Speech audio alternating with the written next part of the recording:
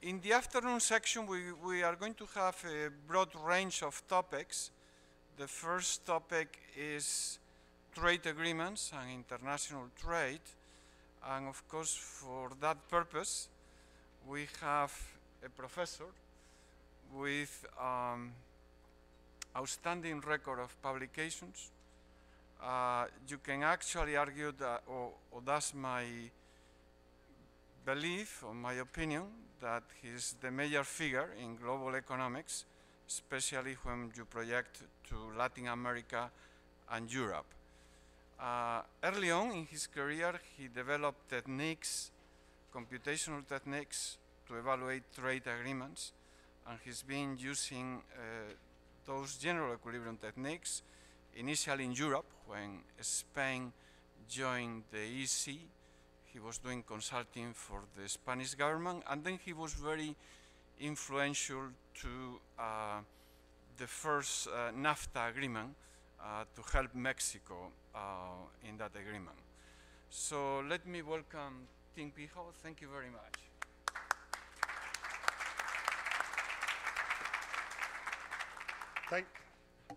Thank you very much, Manuel. Manuel and I have known each other since 1989 when you just finished your... You're about 12 years old at the time. That's why it was so long ago. And thank you too, Paulo, for inviting me. Okay, I'm going to talk about some broad topics, but I'm going to focus on the dangers that uncertainty in international trade are giving the global economy. And I'm very lucky that, Alex Warner talked about this to some extent. This morning you'll see some of Alex's themes being repeated in my talk. And also, I'm going to touch a little bit on how the world economy has grown and how that's due to globalization. And here I'm going to touch on some of the things that Federico was saying. I was very intrigued by Augustine's discussion of payment systems and cryptocurrencies, but I have nothing to say about that. Okay, so we're going to keep my talk on time so we can ask some people to come up and ask me questions and get into a general discussion on this towards the end. So in case I don't really have time to do it, let me just give you the bottom line of the talk here. The first point is echoing a number of things that my friend Federico Sturzenegger was talking about. The Industrial Revolution started in 1880. His contention that the world actually grew between 1 BC, 1 AD and 1800, that's controversial. I mean, that's Angus Madison's point. And I have a friend who's an economic history professor at Davis, Greg Clark, and he contends, no, there was no growth. But the point is, it was zero or tiny. And then the world started growing in 1800. What's fascinating when we talk about the Industrial Revolution, as economists, we think of it as something that happened in the first half of the 19th century, where for most of the world, it's happened in the last 50 years. And Federico showed us that big, beautiful video by Hans Rosling that pushes that. Now, after the Second World War, with Bretton Woods, there was a desire on the part of the victorious allies, who were beginning to call themselves the United Nations at that point, of implementing systems to avoid the problems that led to the Second World War. And there were three Bretton Woods institutions. And of course, you know about the World Bank and the IMF, and you probably don't know about the International Trade Organization, which was stillborn. The first steps in it became the GATT, and now it's the WTO. And that was very successful in promoting multilateral trade liberalization around the world, and we had an explosion of world trade. That, unfortunately, over the last 20, 30 years has slowed down, with big disagreements, especially on agriculture.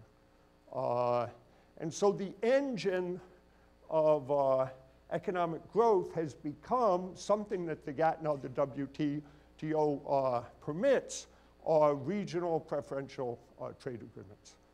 The European Union, of course, is much more than that, or tries to be much more than that, but it started that way, and things like NAFTA. That's in danger from populists on both the left and the right.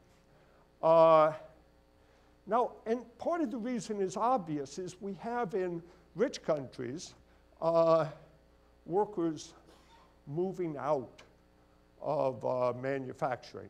Manufacturing as a percentage of GDP in the United States and as a percentage of employment is in the low teens. Do you know what the record year for real manufacturing output has been? Sometime back in the 50s, right? No, it was last year. We'll beat it this year. We're producing more and more. It's just it's cheaper and cheaper and we're more and more efficient. Now, what's interesting is lots of countries, including the United States, have justifiable complaints about China's trade practices, and some things they do kind of informally, like insisting that anybody who wants to do business in China give the Chinese partners that they're more or less forced to have access to their intellectual property. There's ways to handle that, and I think we're doing currently, the United States, we're doing a very bad job. This should be handled through the WTO and in concert with our allies, Europeans, Mexicans, and Canadians. And yet we're engaging in this trade war that is fraught with dangers. One of the dangers could be if we press too hard on the Chinese government. This didn't quite come out of Alex's talk in the morning. We saw China's still about the fastest growing major country in the world, but that growth rate has slowed down a lot. It might not really be there, all of it, and pushing more in that direction could lead to instability problems in China. War, no one ever wins wars. Trade wars or wars of violence. Finally, my best friend from graduate school, Jaime Serapuche, was the Secretario de Comercio y Industria, Fomento Industrial in Mexico, and I was his advisor when we negotiated the NAFTA with the United States and Canada. And of course, we were very nervous about what would happen. I got Jaime to help me organize a conference in Minnesota, and we brought together the top negotiators of the United States and Canada with the Mexicans, and we discussed what could happen with NAFTA. The quick answer, of course, is basically nothing. The USMCA is just NAFTA 2, with small changes that aren't good in automotive trade. And dairy, actually all my Canadian economists think they're trying to open up the Canadian dairy industry is a very good idea. It's kind of like US economists think about sugar. I know here sugar is an important topic. You might not realize some of the biggest sugar producing states, of course they're here in the South, but they're also up along the Red River Valley between Minnesota and North Dakota. And they depend on this sugar subsidy, US sugar program. That's kind of embarrassing.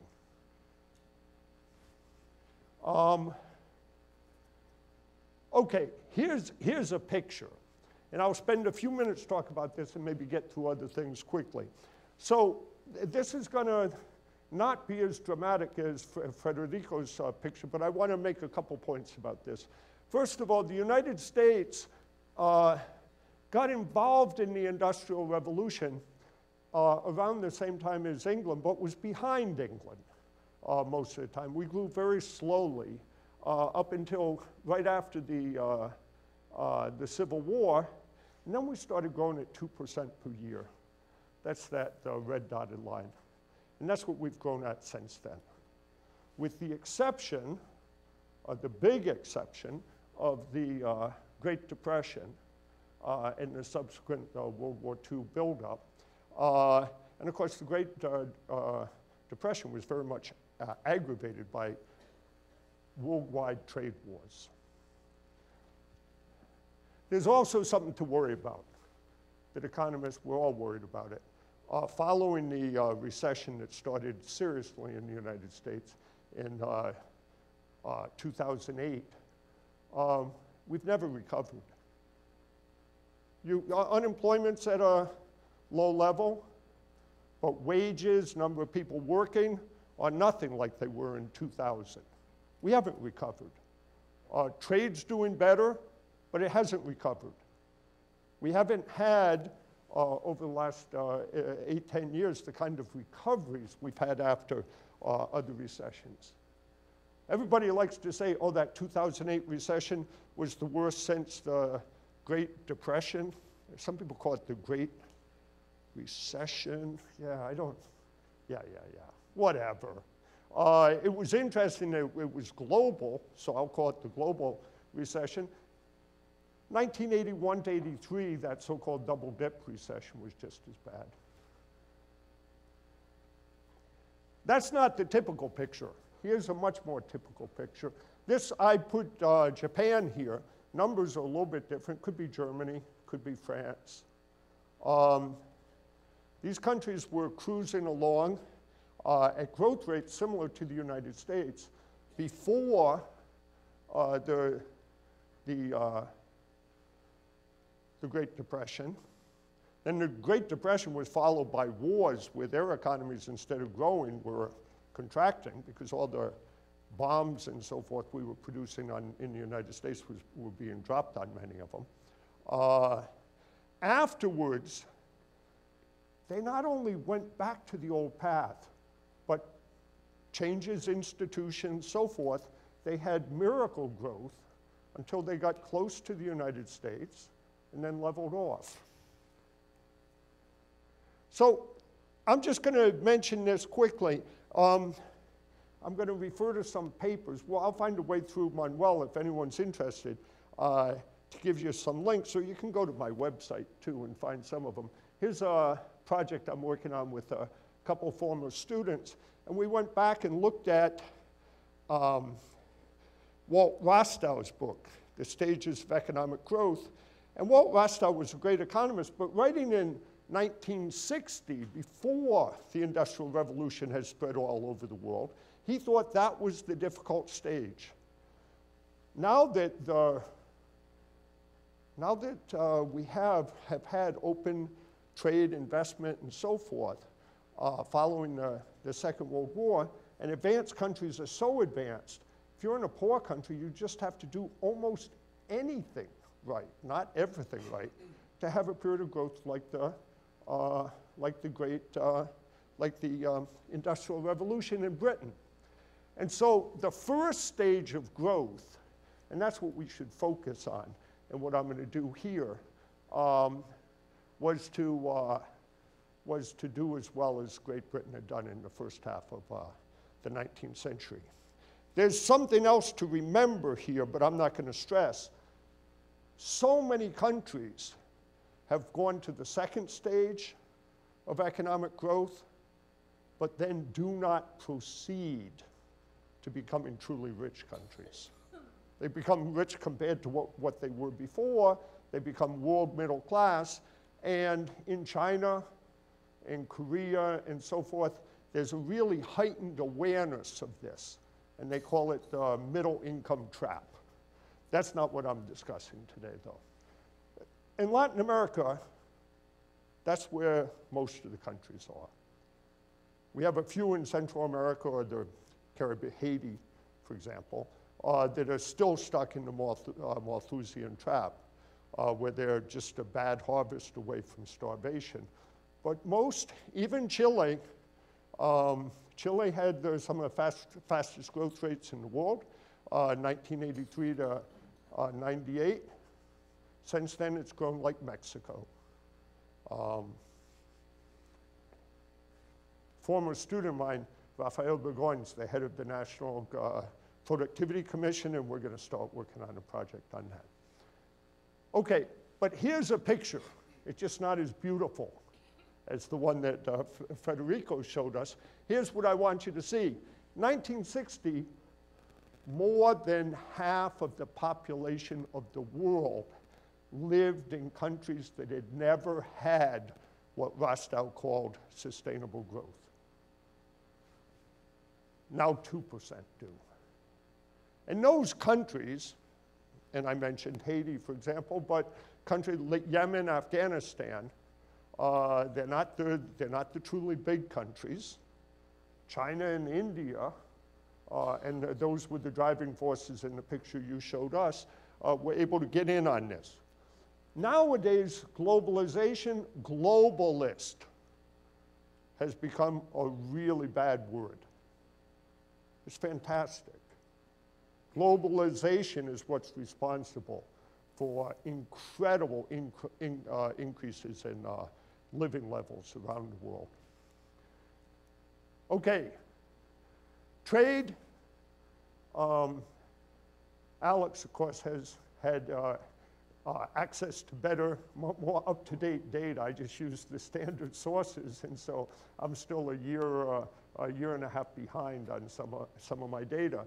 But as I mentioned, that has not recovered. It was on an upward trend, both in the United States and throughout the world, but just has not come back, and is part of the story why the world is in, and I don't want to say it's a slow growth period, it's just growth at a lower level than what we should have been on. The whole world's about 10% poorer because of that global recession. But all of our growth in trade has come about because of Canada, Mexico, and China. That's where all the action is for the United States. Given the size of Europe, our trade with Europe is tiny.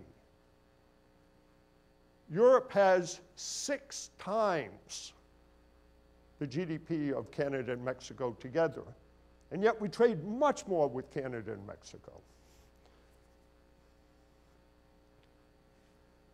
And they're the people we're picking fights with now.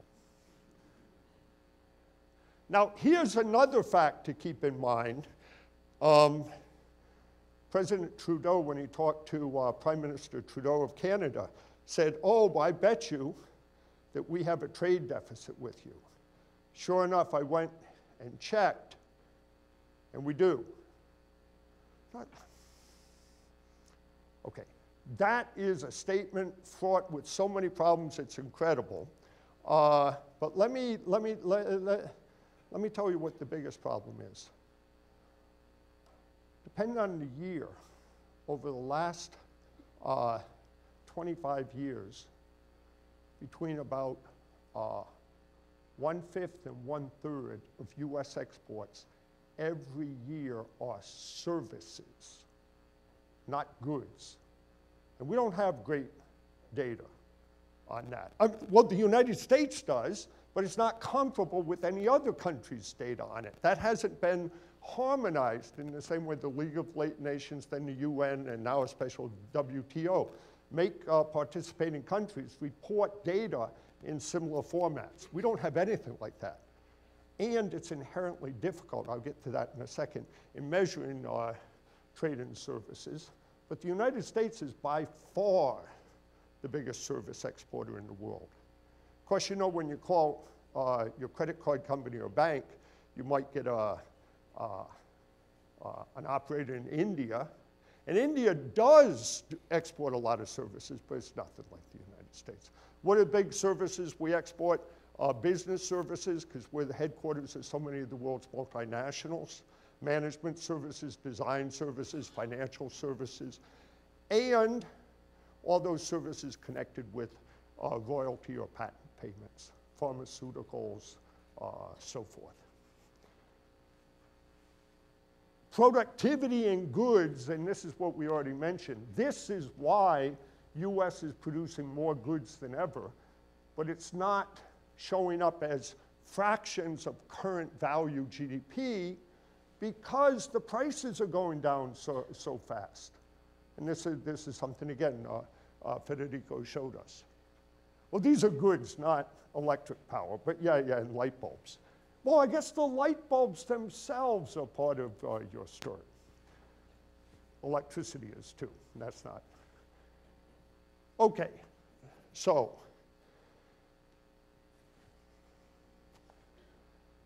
Manuel was mentioning that, and I can't, I'm a nerd. I'm an economics nerd, and I work on models, and I have lots of grad students who work on these projects with me, and we build computer models that are general equilibrium models. Especially now, we focus more than we did back when I was working in Spain or Mexico on dynamic models. And we wanted to see the impact of our big trade deficits over the last 25, 30 years. There's a paper that just got published last year in the Journal of Political Economy with my former students, Kim Ruhl, who's at Wisconsin, and Joe Steinberg in Toronto. Yeah, we called them global imbalances, even though nowadays the biggest global imbalance is the rest of the world with Germany, not with China. But in this period we're studying, it's our big trade deficit, principal, the US trade deficit with China. And that's that solid black line.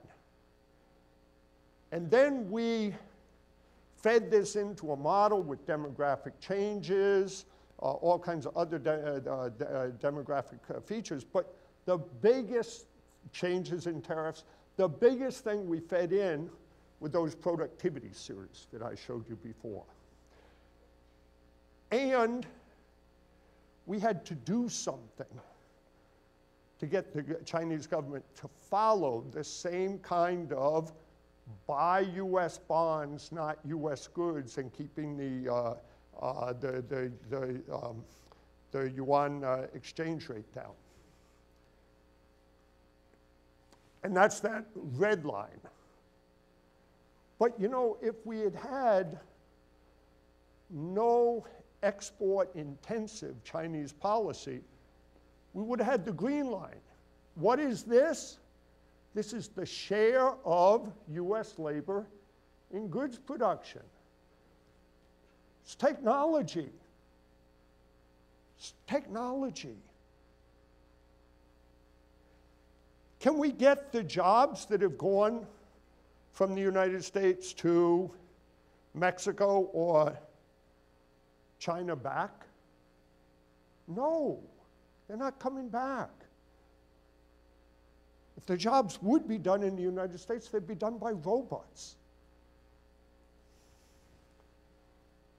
Okay, I've already mentioned this thing about trade and services. I want to get on to the more exciting thing later. But a couple of friends of mine working with people at the BEA, Bureau of Economic Analysis, like the US National Statistics Bureau, we're looking at how difficult it is to look at trade and services, especially bilaterally. You know, I have a bunch of former students of mine, if they decide not to go into academics, work at places like PricewaterhouseCoopers or Deloitte or something like that, major consulting or accounting places, coming up with schemes to do what's called transfer pricing in an efficient way. And that's especially important with trade and services. Let me just give you an example. Ford in Detroit exports to Ford in Hermosillo, okay? What does it export? Design services, all kinds of services. Who gets paid for those? Ford in the Bahamas. You didn't know Ford had a big factory in the Bahamas. I bet you didn't.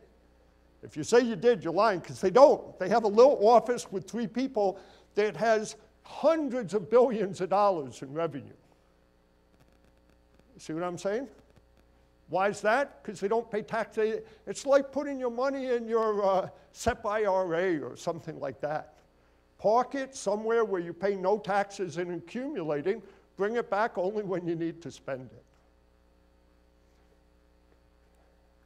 Okay.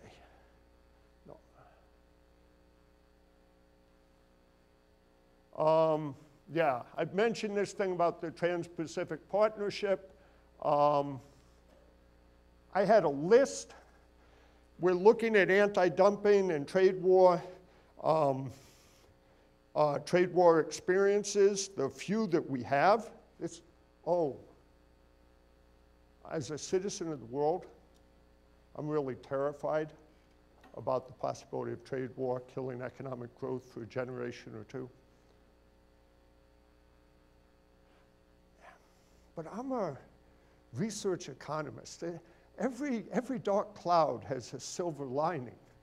Think of the data that's going to generate for me and my students to study. It's really incredible. And no, we're looking at some of it, and I was going to show you a list of events, but let me stop. Early on in the trade war, U.S., you remember, we slapped big tariffs on solar panel manufacturers and refrigerator manufacturers in China. The multinationals operating in China doing the refrigerator manufacturing just shifted operations to a subsidiary they had in Vietnam and kept up the shipments without blinking an eye.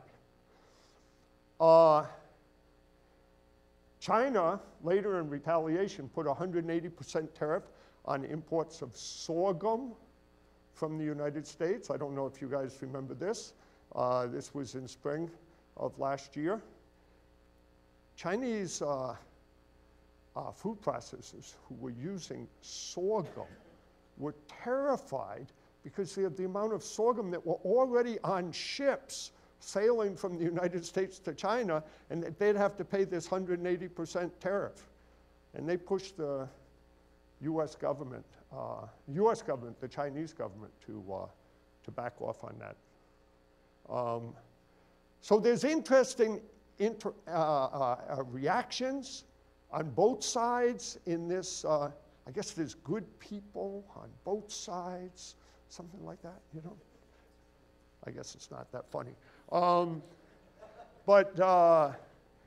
the trade war, it's like real war. It's hard to see where it's going to go, and no one's going to win. Okay, thank you.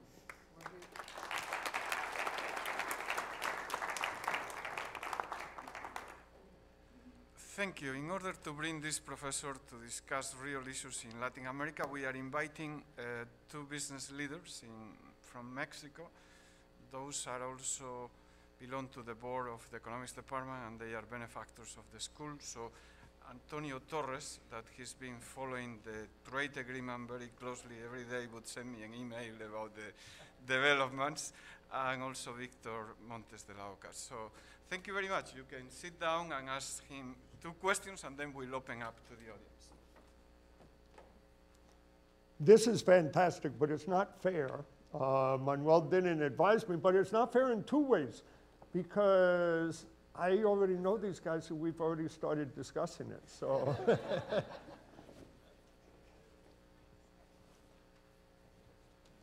afternoon.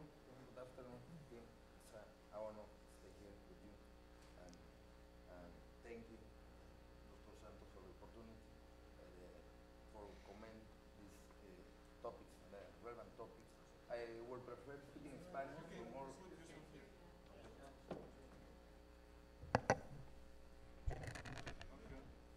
Okay, again. Thank you.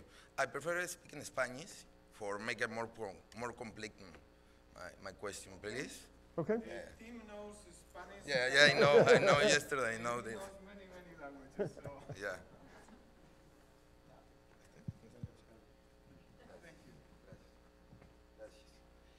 Tim, obviamente, bueno, nosotros tomando en consideración el caso de toda esta coyuntura que ha existido en el Tratado de Libre Comercio entre Estados Unidos, Canadá y México, y comentando un punto, yo me quiero enfocar un poco más considerando para mí a lo mejor digo, hay muchos más cambios que se están dando relevantes en la propuesta que bueno, obviamente todavía se tiene un tiempo para aceptarla por parte de los congresos, lo de la parte de los lácteos, Canadá, lo de la parte de la revisión periódica, el caso de automóviles, se mantienen los aranceles de aluminio y demás. ¿Tú cómo consideras que en materia de servicios financieros, servicios de educación, consultoría y demás, se tendría que reforzar o mejorar y qué cambios pudieran tener importantes? Porque realmente creo que muchos nos podemos ir nada más al tema de estos cambios tan relevantes que bueno, que sí hay ventajas en donde pues ya se garantizan 2.6 millones más de exportaciones de autos en lugar de 2, hay una cesión de Canadá del 3.5 en lácteos y demás, pero bueno, en materia de servicios financieros, ¿tú qué considerarías que puede, que va a pasar y que se podrá mejorar en este proceso que va a estar en congresos el USMCA? But I should answer in English? Or? Yes, probably Antonio should. No. So the question is that Big Thought has quite a few details, and maybe I will touch on a couple of these things, like the milk producers in Canada. Your big question was financial services. So let me get at that. What impact is the USMCA going to have on that? And the answer is basically none. That was not really touched by the renegotiation. 90% of the treaty could have just been photocopied from the NAFTA. But you know what was interesting when Jaime Serra, Carla Hills, and John Weeks from Canada were at this conference in Minnesota. They said when they were negotiating the original NAFTA back in 1992, that they didn't anticipate all the changes that would be happening. In terms of technology, think about when you're talking about financial services, the thing that Agustin was discussing was there changes in means of payments and so forth. And so it would be a very good idea to have this thing being constantly updated, okay? And now let's get to the milk and in Canada and automobiles and automobile parts in Mexico.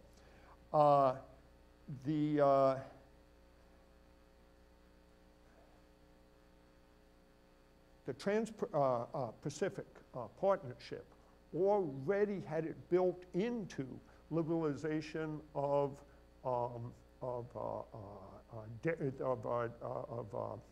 dairy in Canada was more of an opening than is what the U.S. negotiators were able to push in NAFTA 2, I'll call it, because USMCA, that doesn't come out good. Okay, in NAFTA 2. Why was it a little bit controversial is because that's a protected sector and a lot of politicians depend on the support from the dairy industry in Canada. And then we're going to have next week congressional elections in Minnesota. In the 8th congressional district of Minnesota, and the one and only congressional district of North Dakota, are right along this border, and they all vote to keep sugar prices high, subsidized, and so forth. So there's people like that in Canada. I don't think it's bad that we open up the Canadian dairy, dairy industry, but that was just done as a personal insult to Justin Trudeau. I mean, now, automobiles. Automobile jobs aren't going to come back to, the U.S. automobile industry is doing great because it's part of the North American automobile industry. And the current rules of origins and even the $16 wage requirement, this is something we were discussing at dinner last night, is not going to impact Ford, GM, or even what's left of Chrysler, you know, Dodge, Jeep. It's not going to really impact them. It is going to impact parts producers, and so you'll have to make some kind of adjustment, but it's not something that can't be worked around. It's hard to see what benefit the United States is going to get out of it, because the whole North American automobile industry is going to suffer a loss of flexibility and certainty. This is something Alex was talking about today. The biggest thing with trade agreements is they give producers a little bit of expectation, a little bit of a certainty about what economic conditions are going to be in the future. So then, Victor, you were asking about what were going to be called the sunset clauses, that NAFTA was going to go out of business. NAFTA 2 or USMCA would go out of business in 5 years. Finally, they were so important, this was the good thing about, I guess, the war with China, trade war with China. We lost sight of that. So we now have a 16-year sunset clause. President Trump will be gone in 16 years, so not particularly worried about that. Tim, congratulations for your presentation.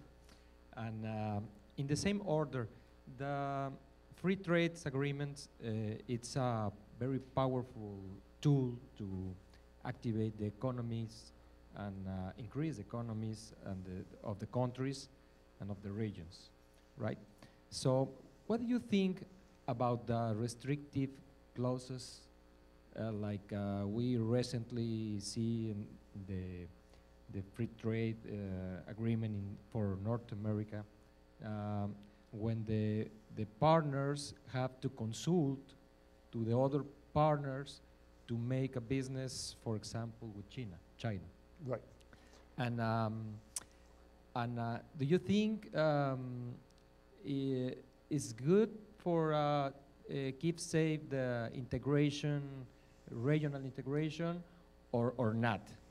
And finally, what do you think about one a possible integration and a free trade agreement between China and India?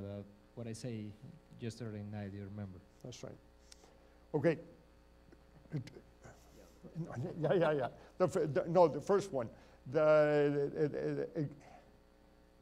Exactly. NAFTA was envisioned as a free trade agreement, not a customs union, whereas the European community started out as a customs as a customs union. What's the difference? That U.S., Canadian, Mexico trade relationships with other countries were independent of NAFTA. Now, there were always rules of origin, which were particularly binding in textiles and automobiles, but otherwise just involved the good has to be processed enough to change tariff category. That was for the typical sector. That was what that was about. And back in the 1990s, when I was working on this in the Mexican government, we always said that's an advantage to NAFTA, because yeah, you join the European Union like Sweden did, and my Swedish friend said, now we have to pay so much more for food because we have this very protective agricultural policy. So I thought that was an advantage that NAFTA had. So You're asking me, Antonio, if I'm concerned. Yes, I think that's horrible. Yeah. Yes. Yeah. No, in the second part of the question, Yeah. See, about the China between India. fantastic. I think I really would like to see the WTO to get reactivated again and to see trade liberalization be a worldwide thing. But let's see what they can do. From what we've seen, for example, in South America with Mercosur, or Mercosul in Brazil, yeah, it hasn't promoted as much trade as the people put together hoped. Okay, no, that's fine, okay. So, well, thank you very much. No, we had great questions. We had great questions, but I was so excited that I gave things too long. Victor. Thank you. Antonio. Gracias.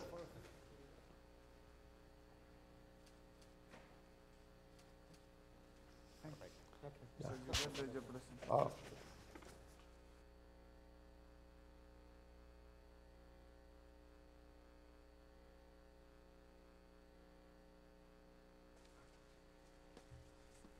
Okay, our second topic is mergers and acquisitions. We are actually being fascinated, first because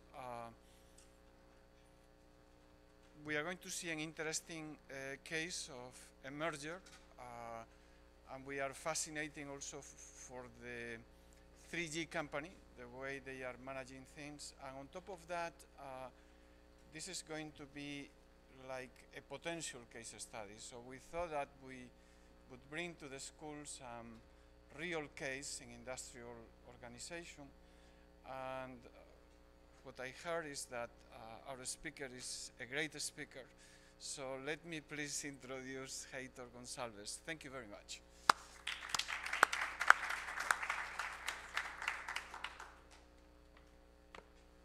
Well, that's a big responsibility. He calls himself CEO. CEO. Yeah. So he's going to explain first. My name is Heitor Goncalves. It's a pleasure to be here. I've been working in the 3G world for 23 years now. So I joined Brahma when it was a small brewery there in Brazil in 1995. And I worked for 15 years there. I was happy, or I was fortunate to participate on most and all the growth, the inorganic growth, the acquisitions and mergers that the brewery engaged on. And then in 2010, I was asked to join the Burger King project. And my briefing was, Heitor, what you saw growing through the ranks in the brewery, we want to do something similar in this new industry. So I was asked to be part of the management team that would take over Burger King, and since then has been an interesting ride. So, and my job, it's probably the most difficult question that someone could ask me. And I usually introduce myself as the CEO, Chief Everything Else Officer of the organization. And currently, I'm responsible for HR, global HR. I'm responsible for all the management by objectives and target setting for the organization. I'm responsible for supply chain that involves manufacturing, distribution, procurement, food safety, engineering, and all the restaurant procedures. And I'm also responsible for the global shared services that has all the financial operations, accounts payable, accounts receivable, data management, record to report, and the people tower that I guess has payroll. Until the beginning of this year, I was also responsible for IT on top of these things. And I transfer now for our Chief Development and Technology Officer, because we are giving a very strong push on digital. That's so important and relevant for this industry. On top of that, usually when we have an acquisition, because of this very broad spectrum of areas that I take care of and have been learning through these years, I participate on very actively on the takeover and the integration of the companies, and that's what I would like to share with you now, including some of the let's say hallmarks of the 3G culture, like zero-based budgeting methodologies. So now the question that I receive the most are the following. First is, we know that 3G has a reputation, right? And this reputation goes in a kind of widespread of ideas or opinions. But it's very usual that people say that we do have, and yes, we do, a very strong culture. And how we do to implement this culture or to deploy this culture so fast in organizations that we acquire, and from then on make sure that this culture is established and successful. That's the first question. Another question that's a little bit more, let's say, provocative is when people look, and I recently received this question from some professors from Harvard. They said, look, we see the practices that you go or that you apply throughout the acquisitions or immediately after the acquisitions, and they are a kind of draconian, and in the sense that they look to the external world as very short-term oriented, but interestingly, when we follow the performance of the companies that you acquire and you transform, on the long term, they seem to have a very steady, sustainable growth from then on, and quite impressive, and it's true. So how we reconcile this? Because it looks like you're short-term oriented, but then you're not, because when we see the data and how these companies grow and how they occupy the space in the industry, it seems that something's solid. Okay, so it's all about the culture. And culture, I know that it's sometimes a very subjective thing, but I will, and I hope that in these minutes I can make it much more tangible for you. So culture is everything. Culture is how we do things. And right away when we make an acquisition, we have to make sure that people first understand and then live by the culture and by the values of the company. So we do that by talking about it, but not only. We use what I call platforms and programs that carry elements of the culture and make the culture tangible.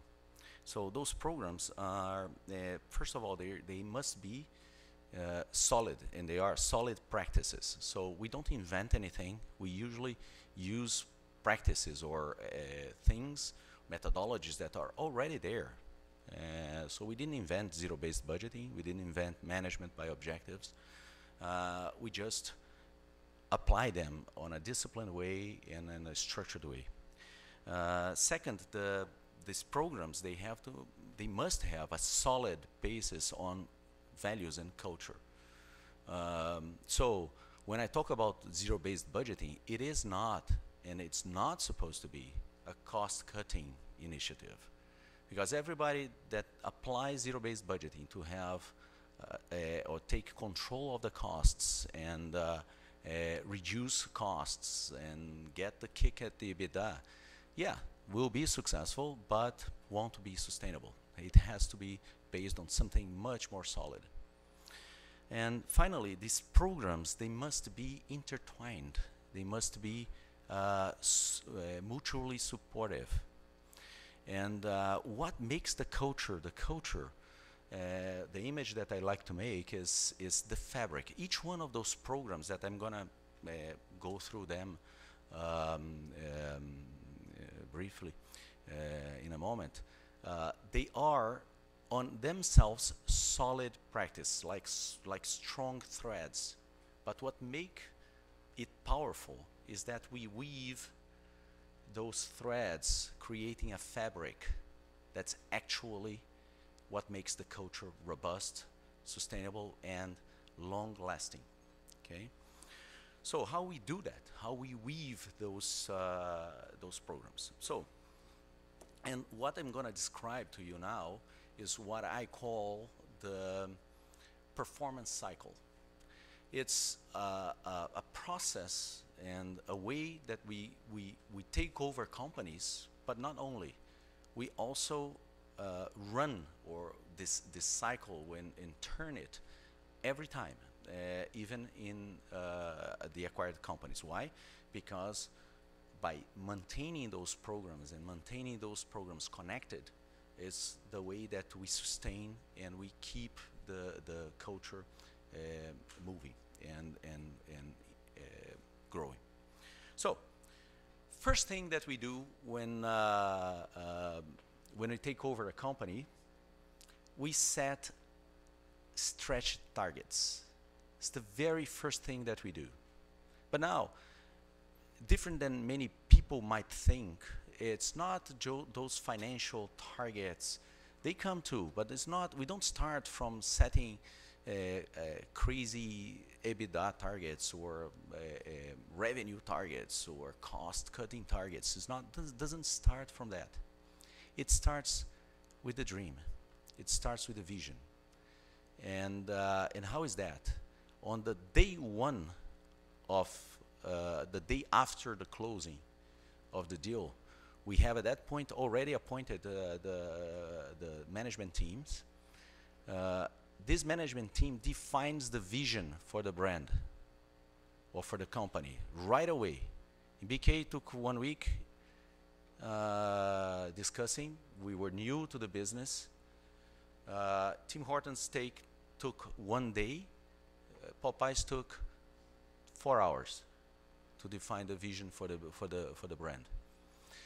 And the whole management team does this together with the CEO, with the appointed leader. Okay, that vision is structured, is designed in a way that has inspirational words, as most visions have, but also a bridge to concrete, tangible, observable results. So in the vision of BK, Burger King, when we say that we want a strong franchisee system as part of the vision, we mean that we want partners that can invest, that have investment power and will to do that. And we measure it. When we talk about having the best burgers in the world, that's part of the vision of, we're talking about a consumer preference, and we measure that with tools in marketing. When we want to be the best player in the industry, we mean EBITDA margin and profitability and growth and net restaurant growth through. So we design a vision that we can translate later on in observable, tangible indicators. Then we convert that vision into a 5-year plan, on a strategic plan. And if it's an acquisition, we do that. We use usually the platform or the model that was used to understand and evaluate the opportunity. If it's an ongoing business, it's usually the strat plan that we do it at every 3 years. We redo the strat plan and we rethink about the strat plan, and then we relaunch the challenges. So we get that information, and we cut that information into pieces. It's a strat plan, multi-year plan. So if we want that to happen, the first year has to happen. Actually, many companies fail already there. They have a strategic plan, and they don't get the first year of the strategic plan, and they don't deploy that into the targets of the management team. Oh my God, that means that we have to grow 10%, 12% on the year one. Oh my God, that's too tough. The industry is not growing that. So then they fail right away. The strat plan asks for a growth of 10% a year, for example, and then they put on the objectives of the management 5%, 3%, something safe. We don't do that. We put what it is. But not only that, we get the management by objectives methodology that cascades the targets of this management team that has been defined through that deployment. And then what we do is we make sure that these targets or these objectives are cascaded downwards by geography or by specialty. If there's an initiative that depends on IT, depends on back office shared service, it depends on the frontline operations, all these people will have those targets. So we assure in vertical alignment and horizontal alignment on that. And then I would say that most companies drop there. They don't do this. You know why? Because it's a pain in the neck. The CEO of the company and myself, we read something like 400 pages of 8 to 10 KPIs for each individual in the top people in the organization. We read and we assure that these things are aligned, that the numbers are tracked, the numbers are managed, that what if the restaurant growth is that number, the closures and the openings of the restaurants have to sum. But funny enough, many times people miss that. Okay, so it's complex. It's a process that takes 3 months. And we do that every single year with the discipline. But we don't stop there. We then monitor during the year. Most companies, when they set targets that are vaguely defined. People don't know from where they come from. They are badly described. And then they put on the drawer and gonna see it 9 months from then to what if they achieved or not. But that doesn't count actually, because the performance appraisal doesn't take into account only that. There's a lot of subjectiveness assessment. We track our KPIs in those pages every quarter. Every quarter, all the managers of the organization sit down with their reports and go through line by line of that thing, asking and discussing if the thing is going well or not. Of course, meanwhile, they are tracking the projects as well. Okay. So that's the first block. But then people come to me and ask, okay, Heitor, I understand you arrive, you set stretch targets. Why people care about that? Why people would care about having stretch targets? You're just moving their cheese, right? You're just creating trouble for them, right? So we enter with a second brick on this process, that is aggressive compensation. Now, aggressive compensation, as many people, when we think about aggressive compensation, it's interesting because everyone thinks about big bonus and impressive stock option plans. Yes, we do that, but that's not aggressive. Aggressive is that we couple with that what many companies don't do and don't want to do. We couple that with modest base compensation, modest salaries. We pay below the market your fixed salary. Okay? So meaning that if you don't achieve your targets, then you will earn less than your colleague that does exactly the same job in another company of the same size. You will earn less if you don't achieve your targets. If you achieve, then you earn much more. And how we know that this model works, since the takeover of Burger King, we made more than 300 millionaires already. And if you make the math, I have only 10 people on the executive team. So I have people that are really low in the organization that have more than $1 million in the bank today. Okay, so now there's another aspect of the aggressiveness of our compensation, that is how we structure our long-term orientation and our long-term incentives. Most companies have long-term incentives, and the investors that are here would appreciate that. 3-year and vesting a third every year. So there's partial vesting. Or 4 years, 25% every year. We don't like that. Why we don't like that? Because we don't believe that is, one, retentive, but that's not the worst thing. We don't think that this actually aligns decision-making of the management team and their reports towards the long term. So our compensation, although people complain when it's difficult to hire people with this kind of offer, but it's 5-year cliff. So 5 years, you don't see 1 cent of what your grant was of the grant. Only 5 years from now. Okay, so that is when I hire people and try to explain people, I say I like to say, okay, you want to be an owner, I want to be an entrepreneur, yes, and I understand that you're a company. So what's the salary of the owner of the bakery? It's zero. It's zero. If you don't sell the bread, you don't have the salary. And the owner of the bakery, when he has a nice month, what he does? He takes what is necessary, and the rest he reinvests in the business. That's what we try to bring to life. Now, then people stop and say, okay, you have stretch targets, aggressive compensation. How do you assure that people don't get to achieve those targets at any cost? Because then you throw money and you get your targets, right? So we enter with a third brick, that is scarcity of resources. And scarcity of resources, I mean it's scarcity of everything.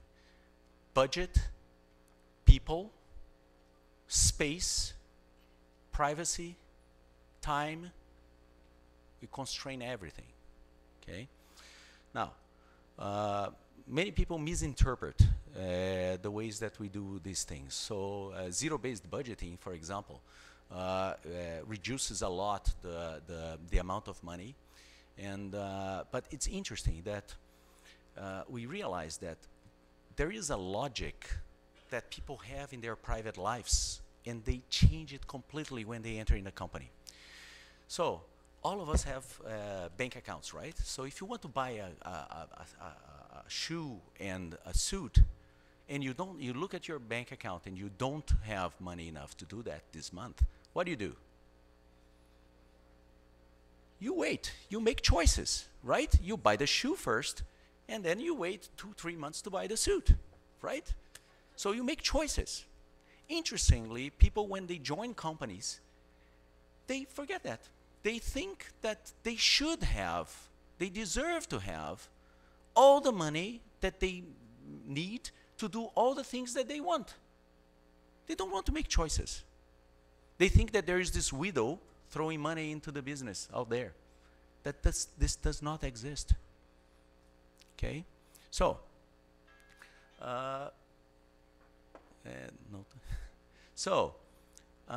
that's a logic that most executives don't, and people that join the company say, no, I need all the money. No, you have to make choices. And you'd better make the right choices because you have your targets to deliver. Okay? The second thing that's a kind of misinterpreted by on the ways that we do things is our reduction of people. Okay? I usually arrive in the companies and we reduce quite a bit of the number of people. But what we find in most companies is a very strong imbalance of two of our values, actually. That is empowerment and accountability, and how this plays. in most companies, in a lot of companies, for you to have a project approved, you need the stamp of 6 people in the hierarchy. Everyone has to stamp the project to make sure that this project happens, right? All of them are powerful, because if one of them does not stamp the project, it stops there, okay? But now let's imagine a situation where this project is approved and then is a disaster. Now you want to go back to that organization and hold them accountable. So what do? You go to the first guy that created the project and gave the first stamp and say, hey, how can that you create this project? And the guy looks at you and said, yeah, my fault, but you know what? 5 guys with higher pay grade than mine stamped it too. I said, oh, yeah, I should not go on the small fish. Let me go to the big fish. And the big fish goes there, top executive of the organization, and say, look, I'm a top executive of the organization. You pay me too much. I'm too expensive for checking all the details of the project. I have a team for that. Now I know that they're incompetent, but yet you should not blame me for that. I said, okay, so I cannot hold this guy accountable either. So I go in the middle of the organization, and then the guy looks down, looks up, and me, okay? So what we do is simple. We cut them all. We keep 2 and give the stamp and the accountability to them. So now you guys are owning the project, and I know exactly who you are. Now, because there is more visibility, they are more responsible. They choose the projects because that organization of 6 people has capacity. So there is a proliferation of projects that don't actually bring any value to the organization, but keep them busy and powerful, right? Now, they don't have capacity. Now they have to make choices. They're going to let go the 10 projects that they actually believe that is going to bring value to the organization, and they actually believe that are good projects because they will be accountable for it. Then people stop me there and say, okay, Heitor, stretch targets, high compensation. If you don't get your targets, you don't get big money, and then scarcity of resources. Who in hell wants to work in this company? Yeah, it's tough. So I have to come with my 4th brick on the performance cycle. That is our talent management methodology or approach. Our talent management approach has some components that are very known by people and some that are not so clear. The first, the one that's very known is that we promote from within. But that you hear from many companies. Many companies say, we promote from within. We are proud of that. The statistics on this is 40%. The good ones. So meaning that 40% of the time that you have a vacancy, you look down, companies look down, and find someone in the ranks and put in that position because the person is ready for it. 60% of the time they go to the market and hire someone to the job. Because they don't have the guts to do what we do. That is the following. We promote, is the second point of our talent management. We promote people before they are ready. We don't search for ready people. We search people that have the grit. People that are smart because we hire them like that. People that want to put energy, work hard, are humble to learn. Okay? And are hungry to grow and know what that means from a point of view of putting time and energy on it. Okay? So, what happens is my number on that recruiting from within is 1.2. So, most of the jobs that I have in the organization, I hire from within, and the vacancy that's created downwards, I'm also hiring from within. Now, it's not bigger because I have some specialists that I eventually have to hire from the market, and it's healthy that we do because we bring knowledge, we oxygen the organization with new information, but not that much. And I have my entry levels. My MBAs that I hire have a strong program, and my recent graduates, the undergrads program. I hire 30 to 35 MBAs every year. and I hire 100 young graduates every year, every single year across the world. Okay, so, and then I hire them with the profile that I need, and I develop them in the ranks so they understand what is about. And again, one thing that I didn't mention, when I'm talking about scarcity, everyone in the organization is subjected to that scarcity. Okay? So I don't have an office. The CEO of the company doesn't have an office. He has a desk. If you go in Blue Lagoon Drive here, right in front of the airport, and you go to the 7th floor, you come out of the elevator hall, you see the desk of the CEO immediately. Nobody blocking, no walls, no assistants to block your way from that. My desk is right in front of his. Okay, so no one travels or buys tickets, business tickets for travels on less than 6 hours.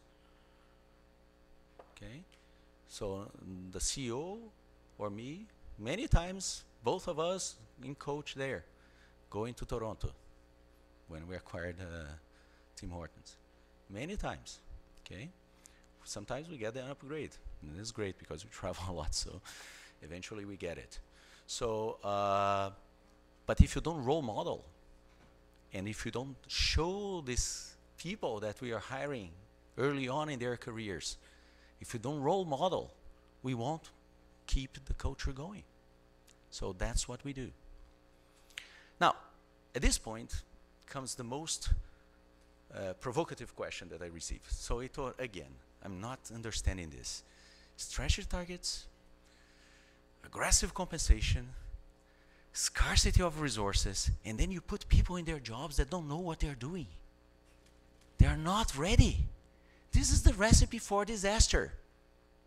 And it is. It is. If I don't come with the fifth and last brick of this performance cycle, that is management methodology. And by management methodology, I mean, yes, things that we inherited from total quality management approach, process design, process management techniques that's known in the market as lean, problem solving, known in the market as Six Sigma methodologies and problem solving classic methodologies. We have strong shared services process, so we get everything that's transactional. We design the processes and we perform them in a solid way, constant with tracking the processes. We do a lot of monitoring of achievement of targets, so that gives the opportunity of the managers on those quarter reviews to make sure that there's no dysfunctional behavior going on.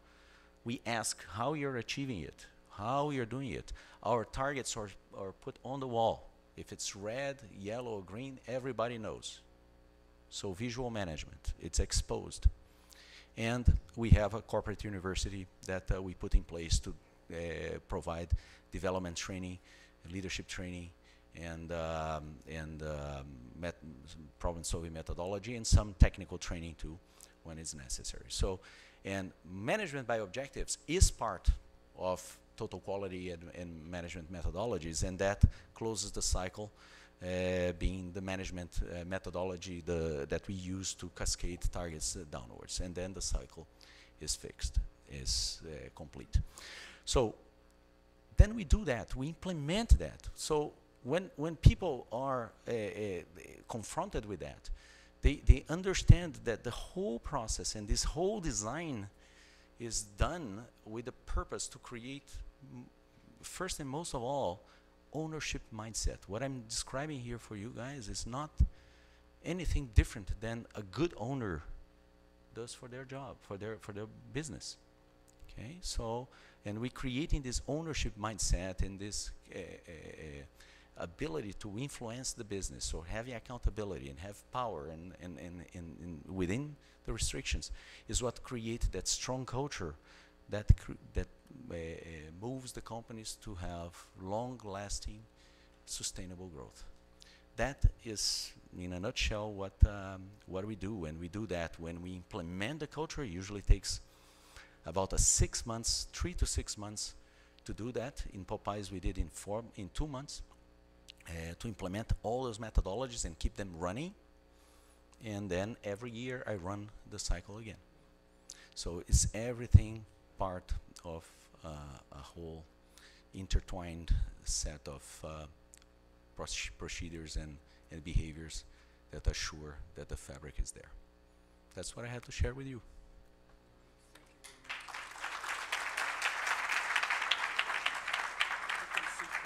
Somebody's going to ask you questions, so could you sit there? So I'm only going to bring Amadeo Castellaneta, so I leave you. We have others, but Miguel wants also. We wanted the faculty to participate too. So there will be 2 questions, but if possible, brief questions, so we have time for. So Amadeo did in my class a case of mergers and acquisitions and wrote a big matrix of game theory, so he deserves a prize. So welcome here. Thank you.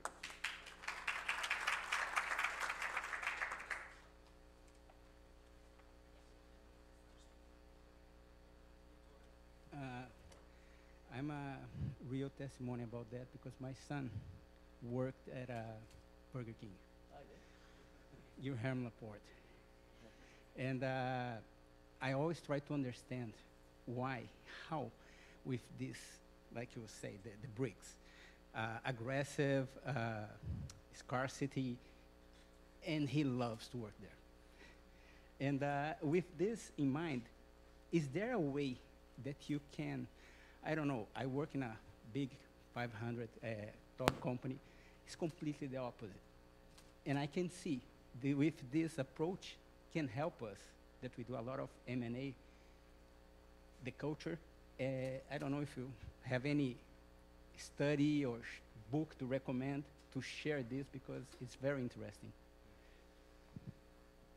Look, I think that it has to be a full package, right? It's many people. You can imagine that I receive visits of many people from all different companies, and can you tell us how to implement zero-based budgeting? He said, yeah, I can.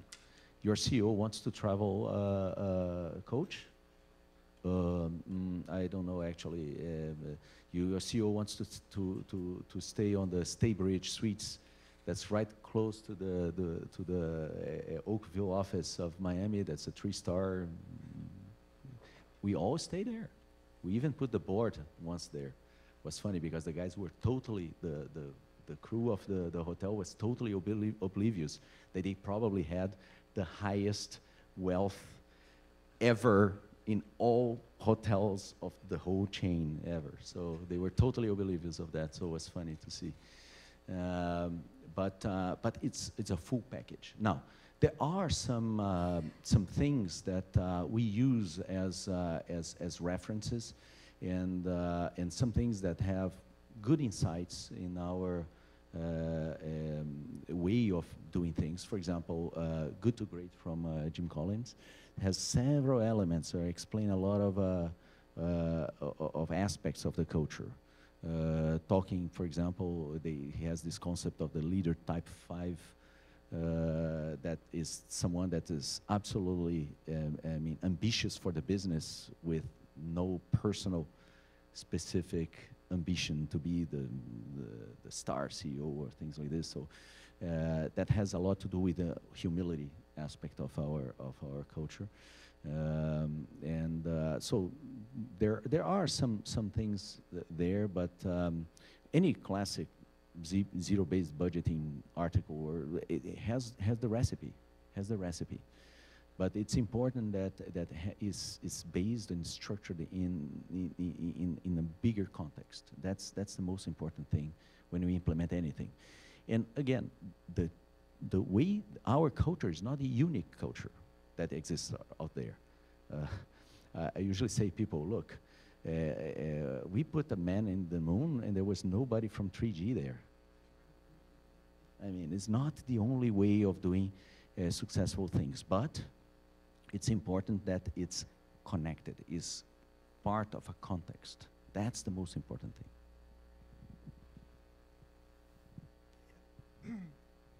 Thank you very much for your presentation. It has been very interesting. My question is whether you are following the same policies or do you think that you can follow homogeneous policies in different countries. For example, if you try to implement an aggressive compensation policy in some countries, it may be very difficult. For example, my wife is Italian, so if you try to implement an aggressive policy, it may be a very difficult situation, right? So I don't know if you are following homogeneous compensation policies in different countries, or you are adjusting it to the culture of the country. For example, Amazon had serious problems in Germany. So, what is the adjustment that you are following in those cases in different countries? Yeah, we do try to adapt to the culture, but not that much. If you stop and think, entrepreneurs and owners of business exist all over. In all countries, there are owners of businesses. There are people that are doing business. The design of our compensation and our, it's just emulating what would be the compensation of an owner of a certain business. And then we give authority for the person for that area. So it ties, actually. Now, I have an interesting story about that when we merged with Interbrew. And that was in 2004, so 14 years ago. I was a little bit more wild than I am today. So I arrived there full of energy, and was my first experience of being part of an integration team. And my job was to change the compensation of people and introduce the target setting and management by objectives. So easy things, right? Things that don't touch much susceptibility. So so what happened is that I was making this presentation to a group of leaders of Interbrew at that time, Belgians, and then I was talking about aggressive bonus and you make a lot of money, and I was very focused on trying to explain the wealth creation opportunity for those guys, right? And then there was this guy that raised their hands back there and say, Heitor, I have two questions, actually a question and a comment. Say, okay, go on. So my first question is, it's true that all the Brazilians that are coming here are rich? I said, no, some of them are. I'm not yet. So the comment that he made is the following. So look, Heitor, I have the Belgian education system is one of the best in the world. I don't pay anything for my children to be there. The health system in Belgium is one of the best in the world. We have the best specialists. I don't pay anything for that. I have a pension that assures my well-being indefinitely after I retire. I have my own house already. I get my company car, and I travel all over the Europe when I have vacations, and it's part of the package, and so I do it.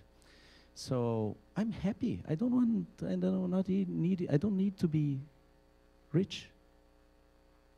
So, and then saw everybody like, all the others doing like this, nodding, and I said, oh my God, I'm with the wrong speech.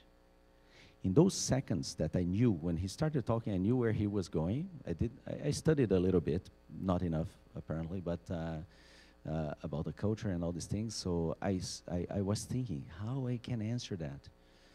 And I came to a realization at that moment that actually on those 10 years that I was working on Brahma and then Ambev, I actually never worked with a taximeter on my desk, working and seeing how much money I would make as a consequence of that work.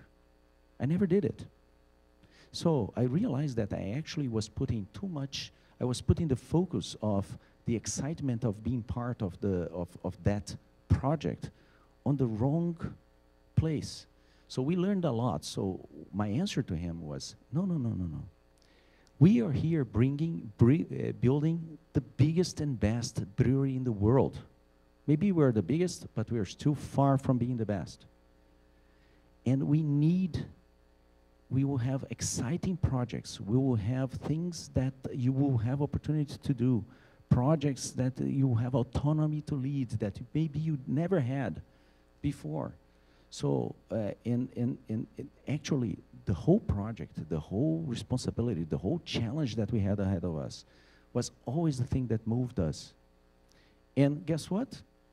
Because we have this mindset of ownership, we will reward you handsomely when you get the results of those challenges. But we are here for the challenge. The money will be a consequence.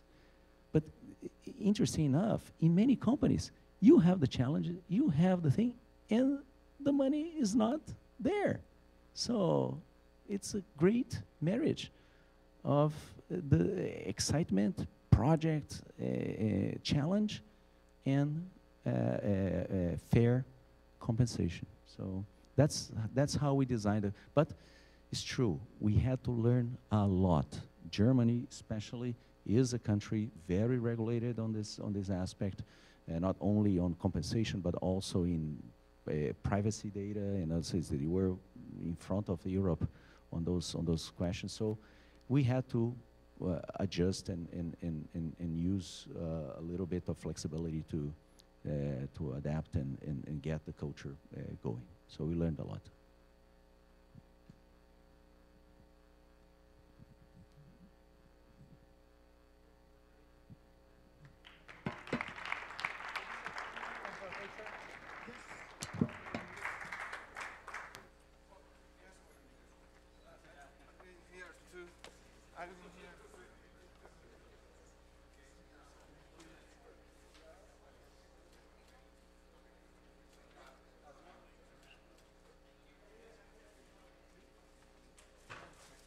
So these are your presents. So these are the